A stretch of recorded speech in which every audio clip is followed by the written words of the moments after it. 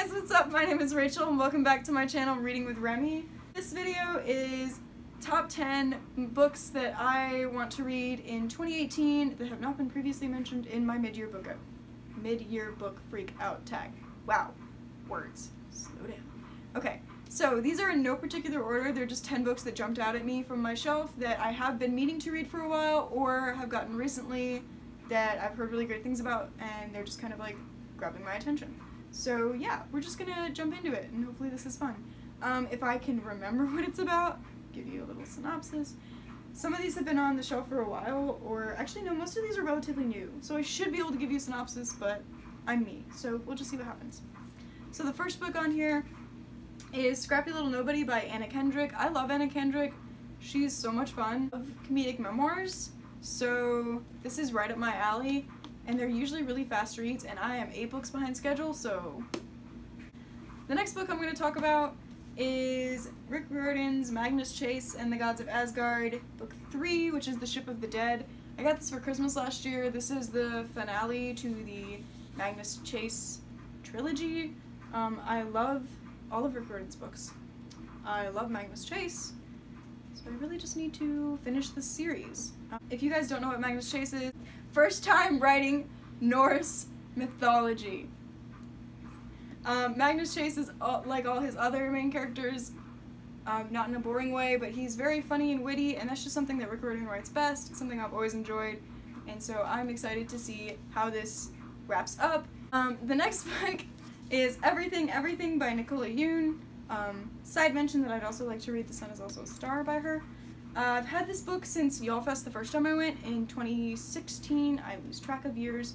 And this is about a girl who's allergic to everything, and she falls in love with the boy next door and decides to start taking some risks. You know, the typical ill romance thing that I think has happened a couple times. But I've heard really awesome things about this one, and I need to read it so that I can watch the movie. The next one is The Upside of Unrequited by Becky Albertelli. This is, I don't remember a lot about this one, I'm sorry. But I've heard it's really cute and really funny, and I've always wanted to read a Becky Albertelli novel. And we have this one, so... The next one I'm going to talk about is Eliza and Her Monsters by Francesca Zappia. This is about a girl who writes an online webcomic. That's all I know, that's all I need to know. I'm a nerd, she's a nerd, yes, let's do it. And I think she has like some social anxieties, that's why she does that, and I relate. This one is a book that I've been trying to get my hands on forever, and I finally found it at Second & Charles for a reasonable price, and I had to have it. This is The Princess, the Scoundrel, and the Farm Boy by Alexandra Bracken. So basically, it's like a retelling of A New Hope. Basically.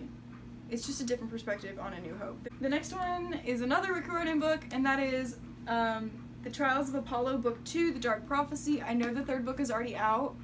I have this thing where I get them for Christmas every year, so I'm just waiting. But I need to read the second one so I can read the third one when I get it for Christmas. And I just love his books. They're so much fun to read and they're so easy to read, and I'm behind, so I need all the easy and fun I can get. So yeah.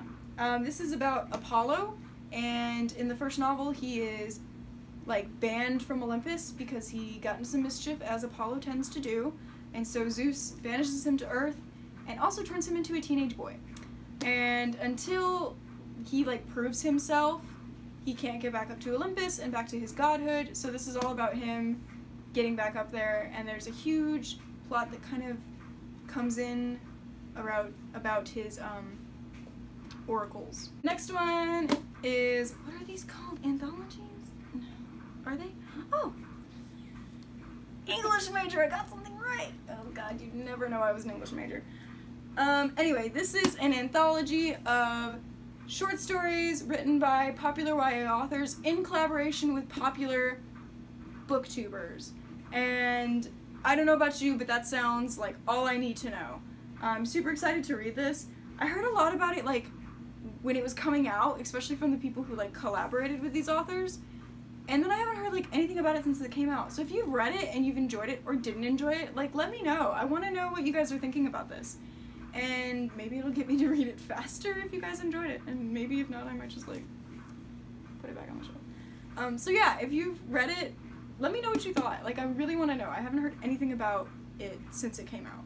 Speaking of popular booktubers, oh my god, I just read it. This next book is Zenith, the first book in the Andromeda Saga by Sasha Alsberg and Lindsay Cummings. I have been so excited about the release of this book since it was announced. And they were giving out ARCs at YALLFest, and Chloe won one, and I about died. Yeah. She didn't read it. You didn't read it? And then she didn't read it, and I was like, bruh. Like, I would have, like, body checked somebody for that, and you're just not gonna read it. Okay. But that's behind us because now we have our own shiny copy.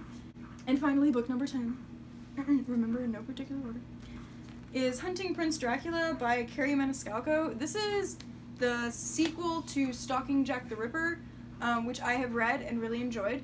And the third book, Escaping Houdini, is coming out in October, September, somewhere in there. It's coming out in the fall of 2018, so I really want to read this one before that comes out, and then read that one as well in 2018, and kind of like knock another series off my list, because I have too many that are started.